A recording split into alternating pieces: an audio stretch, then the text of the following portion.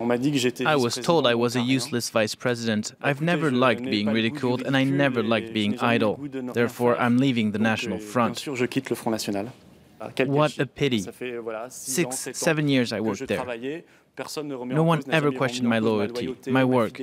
I came to the party for Marine Le Pen.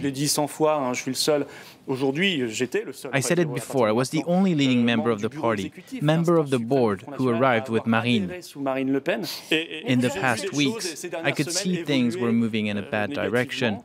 I had to find a reason, because I didn't have a seat at the table anymore, and there was no room for debate.